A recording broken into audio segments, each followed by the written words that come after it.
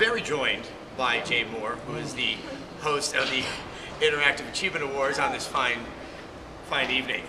Jay. Hi, sweet. Whoa. Hey, yeah. It's quite a mic. Yeah, it's quite a disappointment. I thought we could do the interview in a seductive way, you know? Yes, it's definitely, I have that tingle up my leg right now. It's not a tingle. You're right. Okay. Now, G4, great network. I'm glad it's coming to more and more cable providers. I now get it in my home, so I'm excited. well, that's good. And more hotel rooms when I'm on the road. I like to watch my G4 television on it, so. Yes, when I'm lonely, I watch when I'm on the road as well. Yeah, well, I travel with my wife, so I actually do watch G4. Oh, that's cool. That's good to hear. Now, I know what you're watching. Sorry, go ahead. No, that's fine. You've been doing these awards for, is it 5 years now? Yeah, 5 years in a row I've been hosting the DICE Awards here, and it's really just because David Spade won't do it. That makes sense. Now, I assume you are a gamer. Yeah, I'm a huge. What? A gamer, a guy who plays the video games. The yeah, stuff that you're getting the awards out about. Just with my head in your lap, I heard something. Gamer. Yeah, I like to play a lot of Assassin's Creed 1 and 2. I like. My son has Nintendo DSi, and I wear out his game Kirby. When he goes to bed, I play it. I also steal it when I fly and I go on the road. I steal the Nintendo DSi and I play it as a taxi.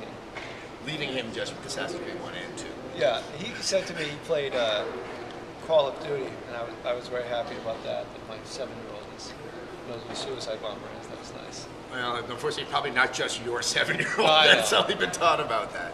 So when you put together your material for the evening, because you're a very funny man, it's a very funny award show. I mean, how much are you like, okay, I got to go to games here, but there's some funny stuff that isn't game related over here. There's a couple of really great writers that I really write only about 20% of what's happening in the monologue, and then the stuff in between is off the cuff and we have a good time. But there's a lot of very game-specific jokes written by really funny guys that you probably should be interviewing instead of me, because they do all the hard work, and I come up and I read the jokes, and I just have to not make grammatical errors as I read the funny things they've done. So I've really gotten myself into a great situation where I walk on stage, I read someone else's jokes, and walk out. It's kind of like Jay Leno.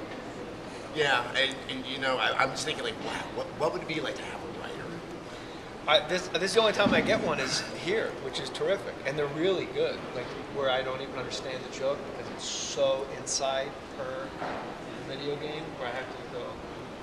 But I want to make it clear that it's not that I don't get it because it's not funny. I don't get it because you know so much more about gaming than I do, and so I want to make sure that they know that they're way smarter than me. So, I mean, it's almost like a learning process for you. You learn more about video games in the course of just doing, your show here. In late February and March, I know exponentially more about video games than I do in November, December, and January.